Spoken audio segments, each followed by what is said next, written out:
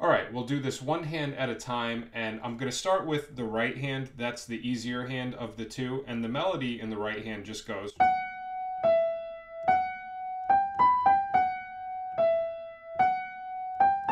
Just keeps repeating that.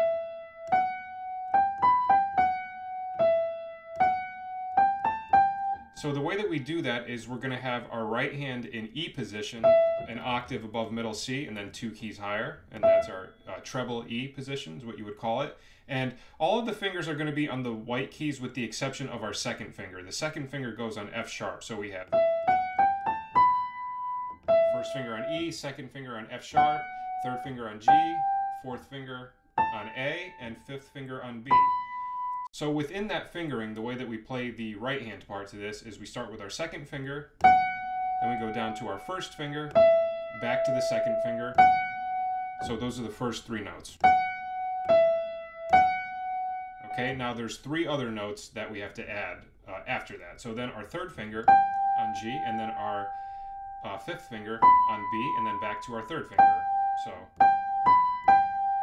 So if we put that together, we have... Okay, so it speeds up.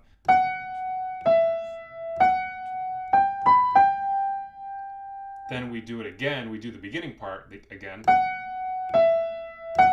And then the second time through, instead of going G, B, G, we do G, A, G. So we change the top note from B to A. So instead of 3, 5, 3, we have 3, 4, 3. So that would be... That's the second time through. So the first time through, altogether, it's... Then the second time through is... So it's almost the exact same thing. It's just switching that fifth finger to the fourth finger the second time through. So...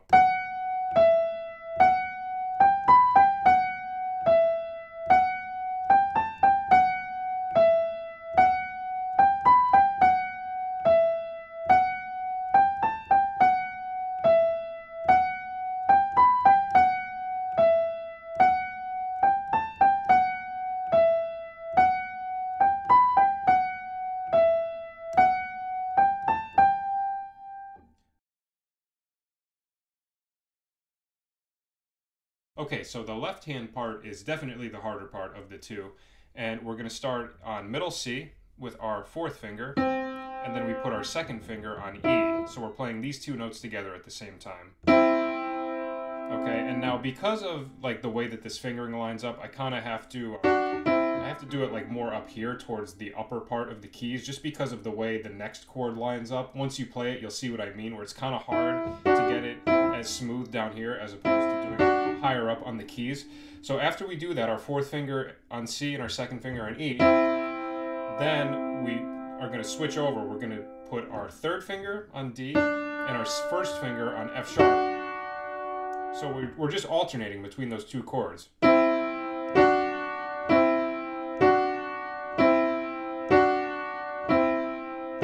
So that's a little weird. That's going to take a little bit of getting used to. It's a little awkward at first, but like I said, if you kind of reach higher up on the key, it makes it a little bit easier to get it cleaner.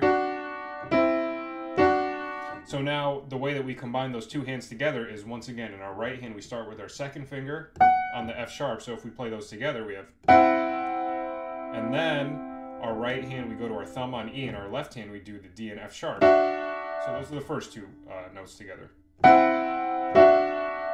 Okay.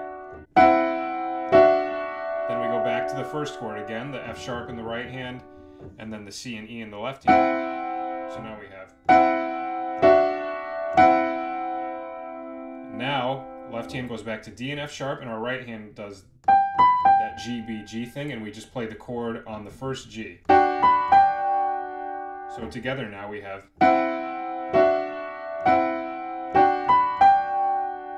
Okay, then you do the first 3 chords the same. Then